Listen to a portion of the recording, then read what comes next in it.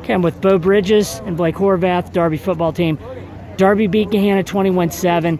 Guys, tell us about what this means you guys move on to the next round.